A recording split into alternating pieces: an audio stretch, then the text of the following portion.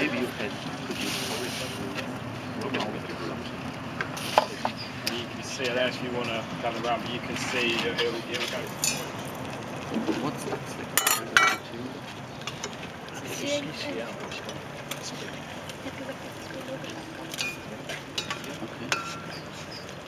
It kind of naturally wants to stick to itself. It's tricky if you do this in a glass bowl or a plastic bowl, it just sticks to everything. So that's something to bear in mind if you want to experiment with the stuff yourself.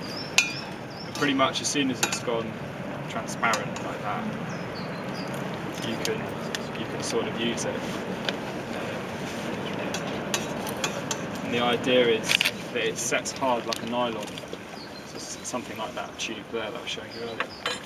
And as I was saying before, it doesn't conduct heat that well, so you know that's quite hot water, but you can quickly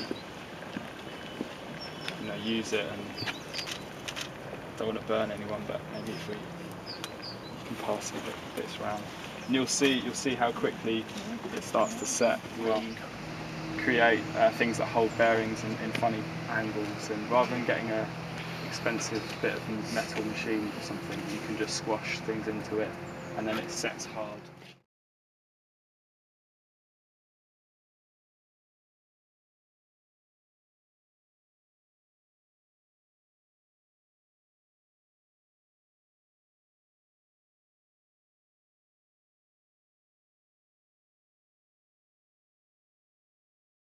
It might not happen, but we'll try.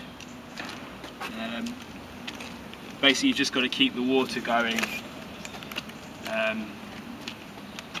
I don't know if you can see there's sort of an air bubble appearing in there, which might give us some issues.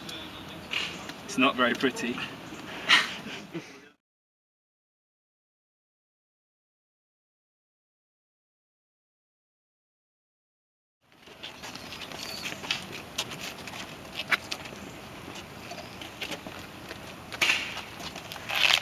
Okay. Yeah, if someone could put the clamp on there, that'd be grand.